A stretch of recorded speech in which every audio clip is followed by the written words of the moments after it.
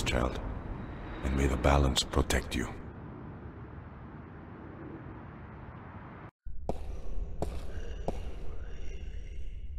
Cortez?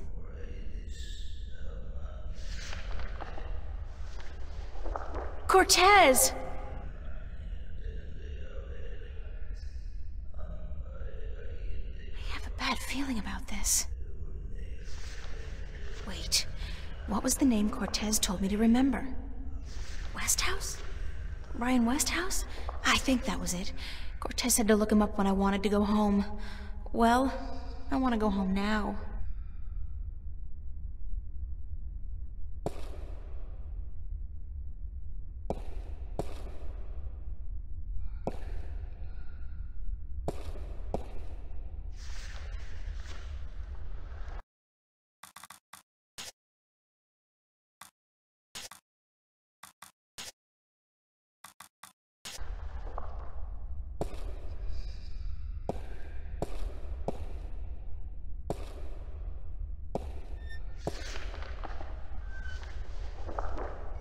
He looks like some kind of priest. Hello?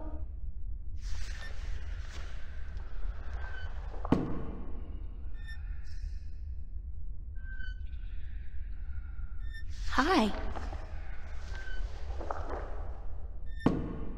Et tu? Emile, tu vas?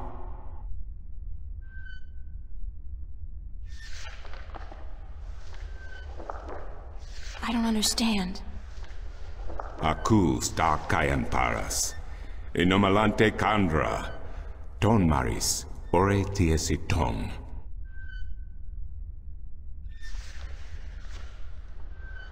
Where's Cortez? Tutone eken. Tu ken vernilia fata tintu vermilian ton.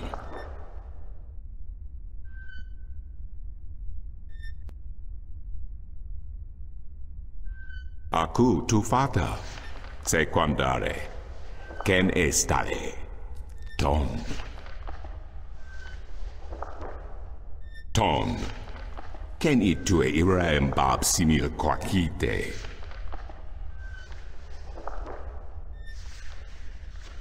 Aku kandi, good. Niranton al voce, sank al coda magic. Torrante, salhe, naven, all tongue. Al orta I beginning, parasimtin you. You have thiesa I magic I Sara. I the knowledge, aritua ya I tue by generations e umani. Knowledge of all tongue.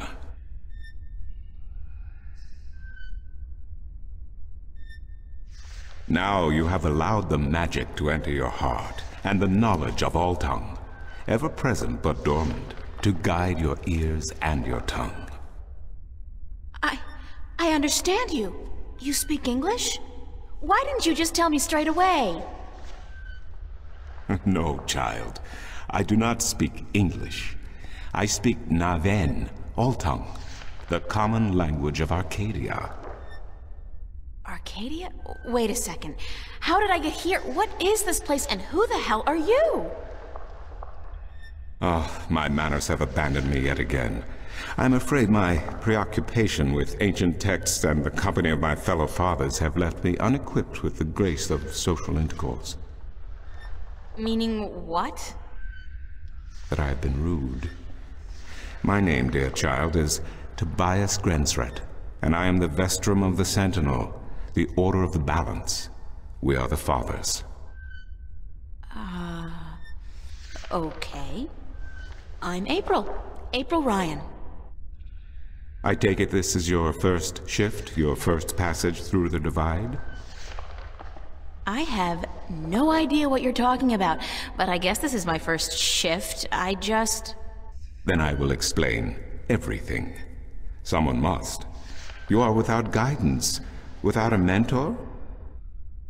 Mentor?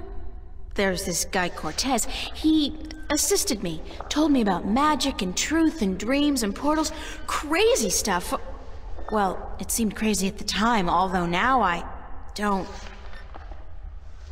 Cortez? Ah, yes, Cortez. Very good, very good. Then come, let us proceed. Let me show you Marcuria, the grandest city of all ages.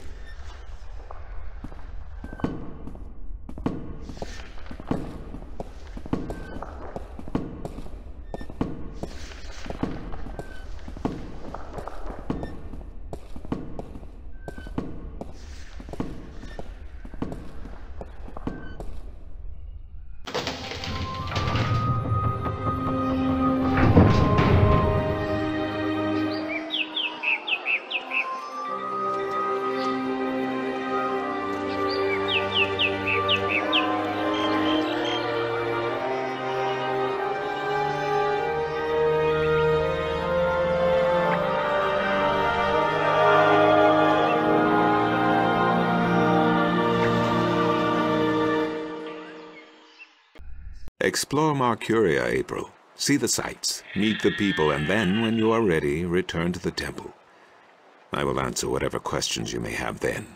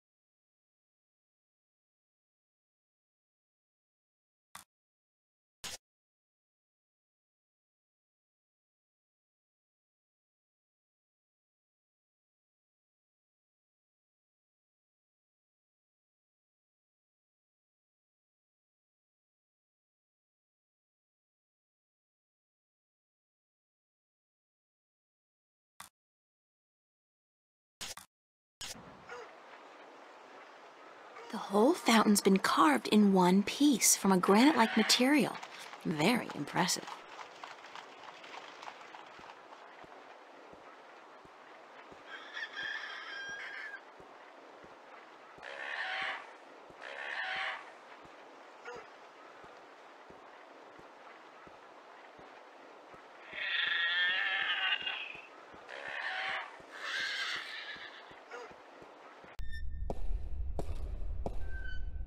It's Vestrum Tobias Grensret.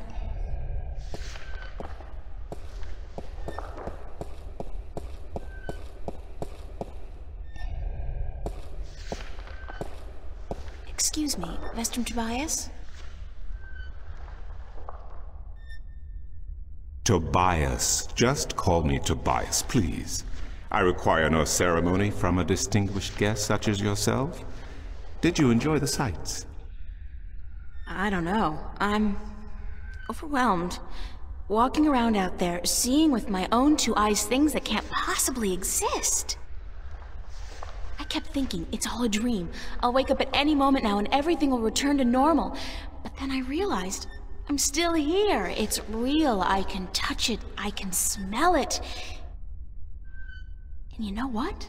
It doesn't make sense. Nothing makes sense here. Magic, alien creatures, parallel worlds. I don't believe in those things. I don't believe in fairy tales. In your world, in Stark, there is no room for magic. That is, and always has been, the curse of science, the fallibility of logic and order.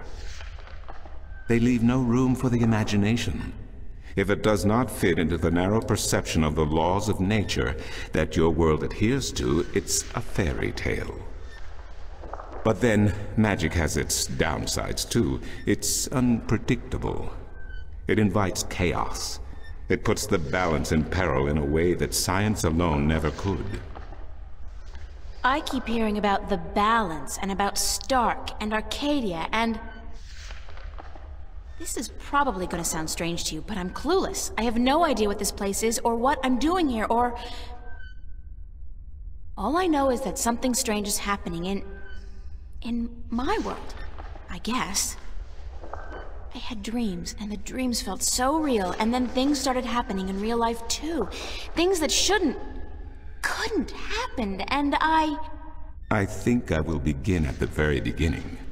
I believe that is why you were sent here, to learn, to understand, to see for yourself. Like you said, you cannot believe in this place. Well, you will. After you have learned the truth, you will. Come with me, and I will tell you the story of Earth as your books never have. And when your eyes and ears are open to the truth, perhaps your mind will follow. We can only hope. Come.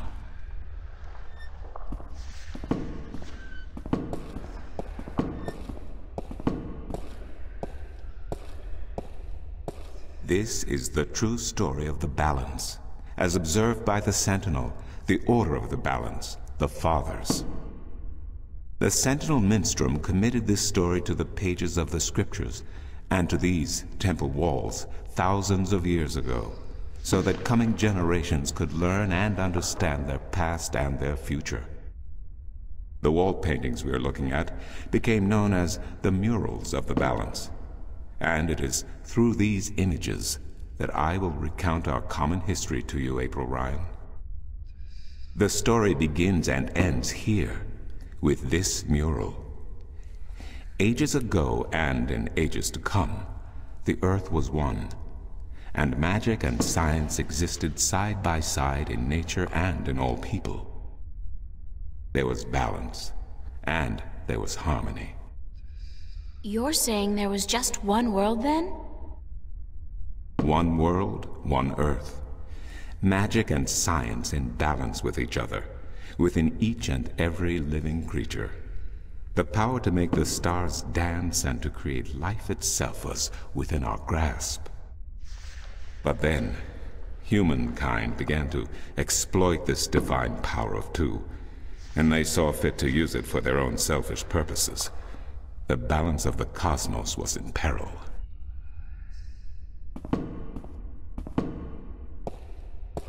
Unless something was done, unless man was humbled and learned to fear the power he wrought over cosmos, the twilight of chaos would fall upon Earth. It had happened before, in distant times and on distant worlds, and it would happen again. And every man, woman, and child of every people and every race would be devoured by the coming apocalypse. We were given a visitation then. The Drag Kin, having lived among us for untold generations, rose to offer their guidance and assistance in preserving the balance on our world.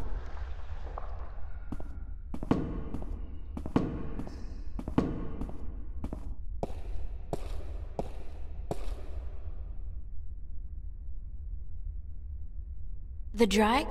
I think I've heard that name before. Drag Kin, Draken, Dragons, whichever name they go by, they remain the eternal servants and custodians of the balance. There were 4 of them here on Earth, and of the 4, one who would found the Order of the Balance, the Sentinel. The first Minstrel were instructed that magic and science would have to be separated before the balance collapsed and brought untold disaster. Earth would have to be split in 2 equal parts. Arcadia and Stark, magic and science, chaos and order.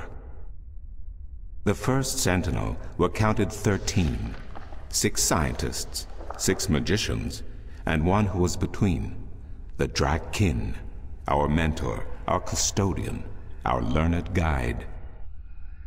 Both magic and science were needed to perform this most difficult of tasks. To split a world in 2, to create 2 worlds from one. Wasn't the use of that kind of power dangerous to the balance? Yes, and so for this purpose, they built a tower to channel their powers and focus them on the divide that they would create. The Kin had brought a disc with them, a disc forged in the fire of their world. Placed at the base of the tower and the epicenter of the divide, the disk and the tower would become one, a conduit for the flow of magic and science.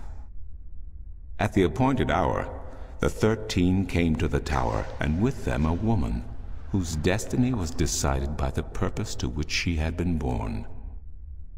She would be the first guardian, the human protector of the balance, who would stay in the tower for 1,000 years to watch over the two worlds and to ensure that the flows of magic and science were always equal. And so the ritual began.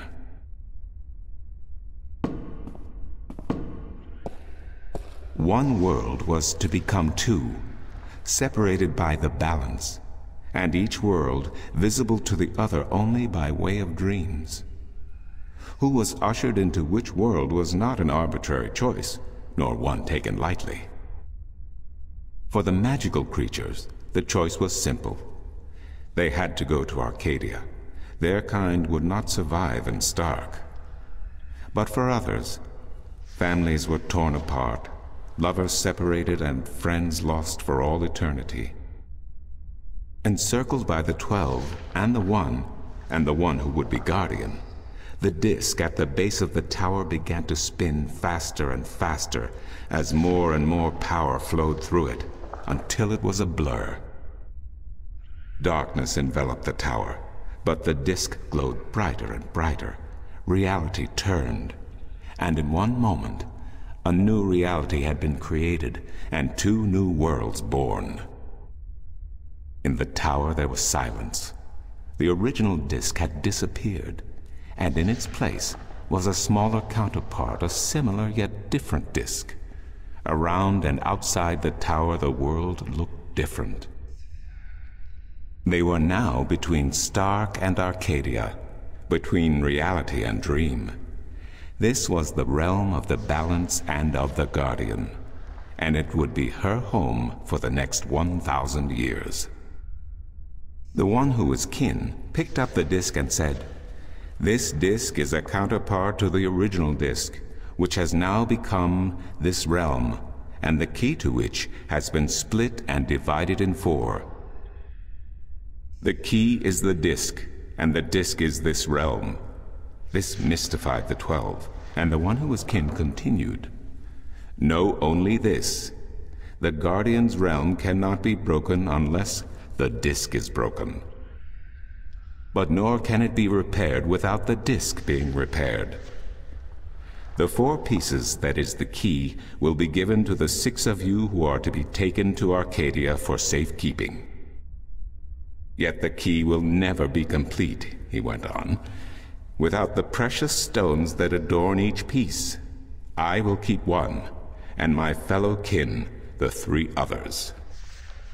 Should the day come when this realm must be repaired, or the worlds reunited, and that day will come, you will assemble the disk, and the kin will come together one last time."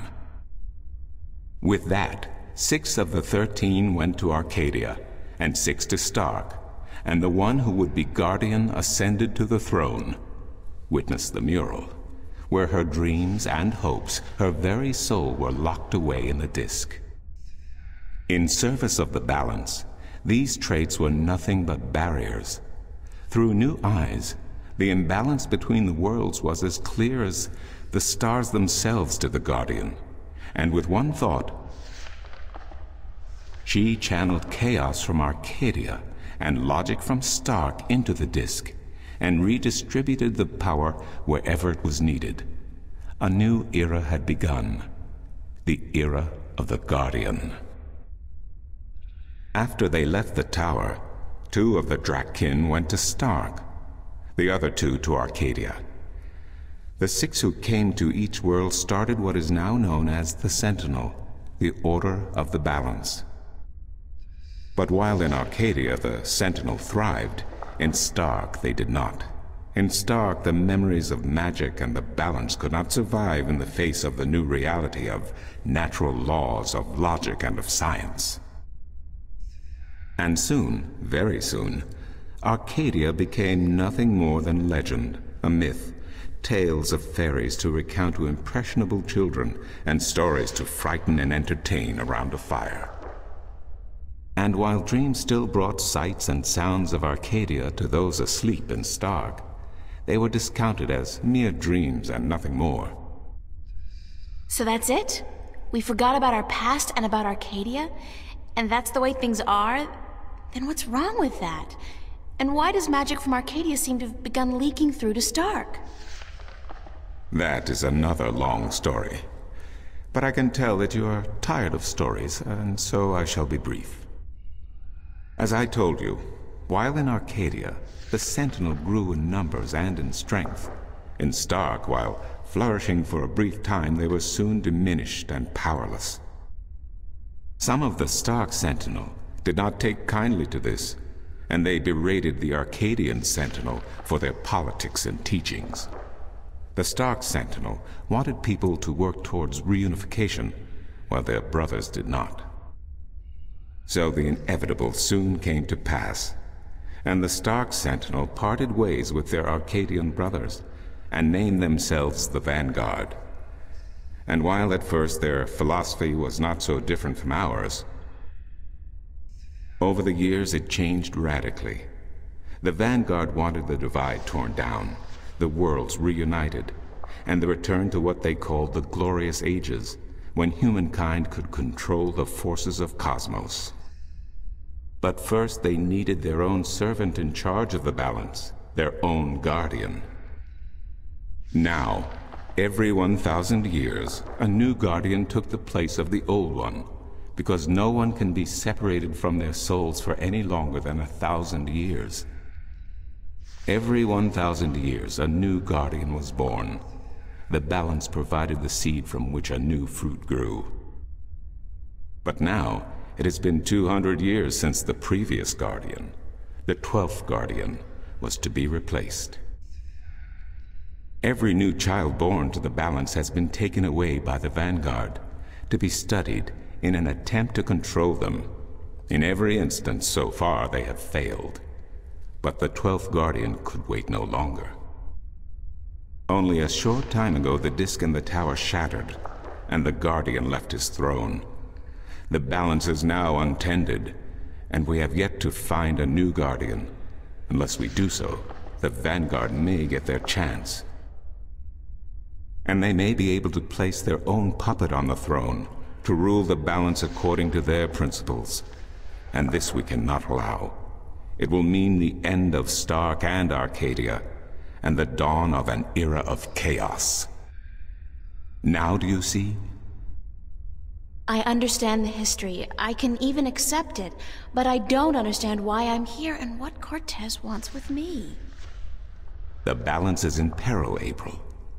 The Guardian has abandoned his tower. He has disappeared, and there is no one to take his place. He must be reinstated to protect the balance until a new Guardian may be found. And what can I do? I'm nobody. I've just been having a lot of bad dreams. You are a strong shifter. I have not seen your like in my lifetime. A shifter? Someone capable of opening doors between worlds. A shift. A portal between the realms of Stark and Arcadia. Are you kidding? I didn't do anything. Cortez was the one who opened the shift, and he just waved his hands around in the air. I don't think I'd be capable of opening a portal even if I had a magic wand. Only a shifter's own power can allow her to travel. No one else can do this for her. Cortez only channeled your power to aid you.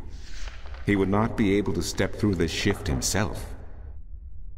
Even if that's true, I don't have any control over my talent. Not yet. But in time you will. How else do you intend to travel back to your world? God, I hadn't even thought about that yet.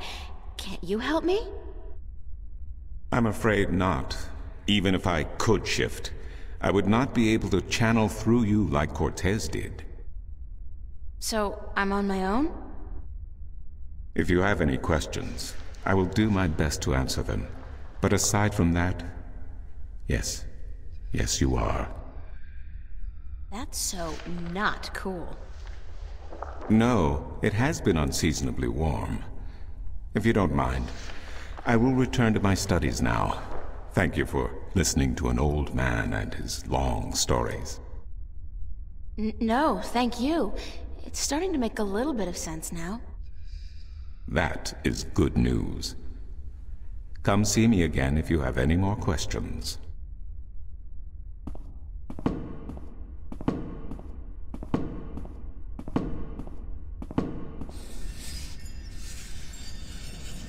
I feel like someone's staring at me.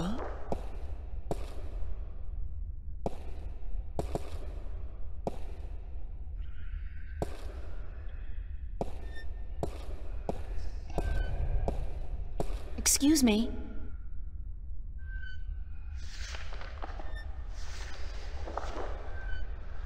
What do you know about Cortez? Your mentor? What has he told you about himself? Not much. Nothing, in fact. He's a complete mystery to me. To learn something about someone, the best way to go about it is to ask them yourself. There is nothing I can do to enlighten you. But who is he? He is who he is, what he is. If he has not told you himself, then perhaps he does not wish you to know. It would be improper for me to divulge his secrets.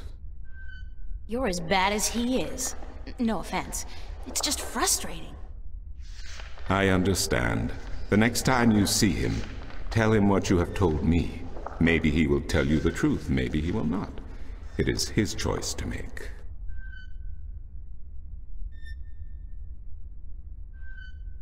How am I supposed to get back to Stark? The only way to get back is through a shift. You are a shifter, April, and the power to travel between worlds is within you. It might be within me, but it doesn't look like it's coming out anytime soon. I wish I could help you, but I cannot. You must find the path on your own. Do you mind if I ask you some questions about Arcadia? I will try my best to answer any question you may have, April. What's the history of Arcadia? There is so much I do not know where to begin. In truth, it would be wiser to ask someone else, unless you wish to know about the Fathers, the Balance, or Mudhoppers. Mudhoppers? My secret passion. I study them. They are a most fascinating species. Most fascinating indeed. But I am not practically versed in the intricacies of history, I'm sorry to say. What's Marcuria like? I have lived in this city all my life, and still it amazes me what a diverse, exciting, and wonderful place it is. Many have called Marcuria the jewel of the Northlands, and they are right. But it is a diamond in the rough. A city this size can never be flawless. There are always shadows and people who hide in them. Lately, the shadows have grown and darkened, and I fear for the future. But Marcuria is still a wonderful place to live. What else can you tell me about Marcuria? Marcuria is the capital of Ireed, the unified country, and we are located on the southern coast of the Northlands, halfway between Tyran and Coruscant. Between the Snapjaw and the Gatebeast, some might call it. Between the embers and the fire. Yet democracy and peace have reigned for thousands of years now, and although relations may at times be strained with our tyrant neighbors, the High Council are masters of diplomacy. And Lord Igvandellan is a firm and just chief counselor of the Ireedan flag. Tell me a little about Ireed. Ireed means both unification and assembly in High Tongue, and many still call Ireed the unified country, even though it is an age and a half since the lands of the North joined together in alliance. Ireed stretches from the plains of Nedra in the north to the Great Sea in the south, and from the territories of Tyran in the west to the thick woodlands in the east.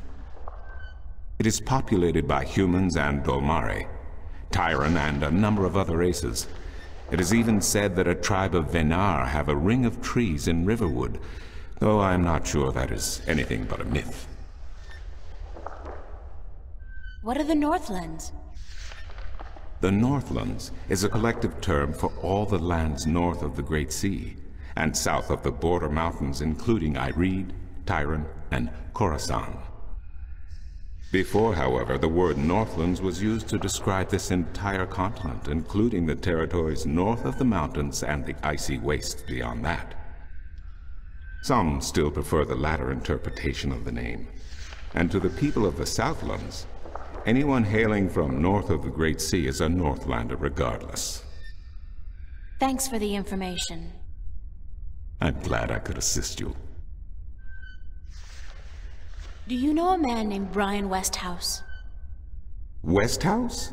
That old goat? Yes, unfortunately. What would you with him? I need to find him. I do not know where he lives. I hear somewhere on the outskirts of the city by the sea, but I cannot tell you any more than that. Who'd know about Westhouse? His whereabouts? I do not understand what you would with him. He is rude, uncultured, and ignorant. Cortez told me to look him up. Well, I do not know where he lives or frequents, but someone at the market may. He trades merchandise there, and I think he collects maps of the Northlands.